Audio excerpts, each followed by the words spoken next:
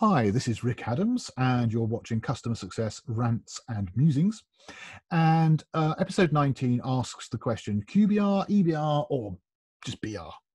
So, what am I getting at here? Well, what we're talking about here is business reviews. So, should we go for like a quarterly business review? Should it be an executive business review? Should we just call it a business review? What's in a name? Does it matter? Well, I used to call them QBRs, and mostly I think they're called QBRs. And the idea of a QBR, a quarterly business review, well, first of all, obviously they happen once per quarter. And secondly, because it was a business review, they're focusing on business. And the idea is that we're not going to be talking technical.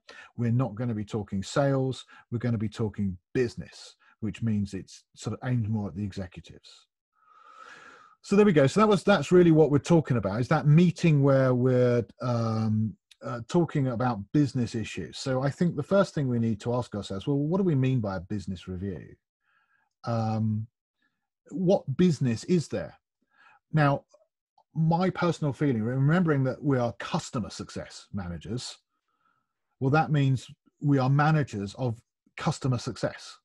And customer success means customers getting their outcomes.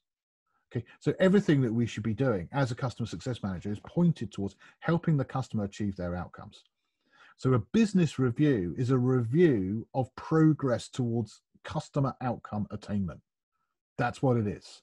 If we're not doing that, we're not doing a business review. We're doing something else. That's not to say there aren't other things that need to be doing, but that is not a business review unless we are talking about progress towards meeting the customer's outcomes. Now, it doesn't mean that those outcomes stay the same all the time. They're going to change, as the customer's needs change, as their strategies change, even as our product changes, certainly as the customer's needs change.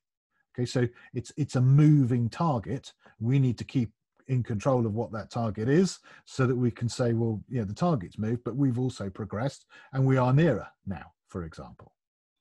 So that is what a business review is, okay? It's progress towards outcome attainment. What is the right cadence for that? So it can only be a QBR if it happens once per Q, right? Otherwise it can't be quarterly. So I tend not to use the expression QBR anymore. All right, so I've rejected Q. That's not to say that we should not have quarterly as being the right cadence. It's just that I don't want to start off by assuming that quarterly is the right cadence. And for some customers it is, and for some it isn't. And for some customers it is now, but it won't be in the future, and vice versa. So actually what we've got to do is we've just got to be flexible and agile and say, well, it's a business review. How often do we need to have business reviews at the moment, given the circumstances of the engagement where we are right now? And then have the right cadence for that particular engagement, whatever that might be. Even if it's weekly, fortnightly, monthly, quarterly, half annually, even annually, whatever is suitable. So you choose the cadence based upon the need. Third item there, who's going to be invited? Well, it's a business review, so people who care about the business aspect. So the people who are responsible for ensuring that the outcomes occur, and the people who are responsible for ticking those off. So the responsible and accountable people in a RACI matrix. Okay, the people who do the work, the people who need to check to make sure it is happening. They're the people that care. And so hence, yes, it is executives very commonly. So we want to try and get senior people here. We're going to be talking about outcome attainment. And that depends then in terms of the level, if you like, of how strategic or how tactical the customer's engagement and the customer's initiative behind the engagement is. So it may well be that actually, the right people to talk to about this are technical people in IT, because it's a very technical IT initiative that our customer is doing, and no one else is going to understand it or care about it.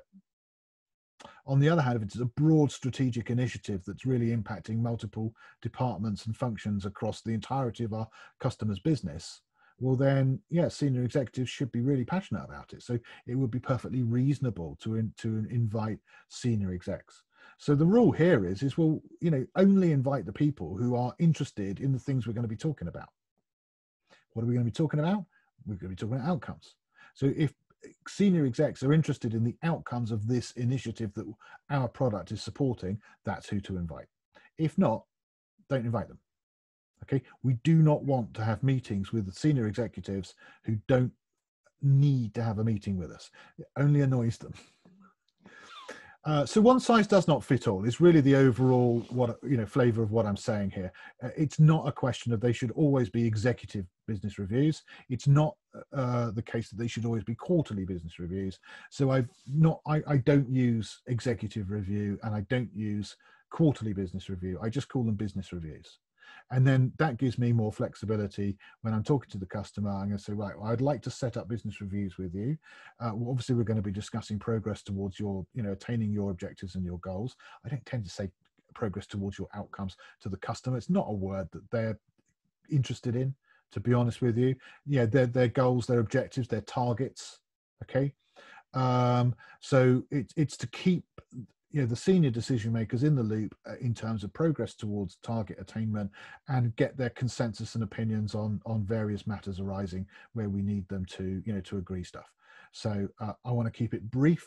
I want to keep it high level.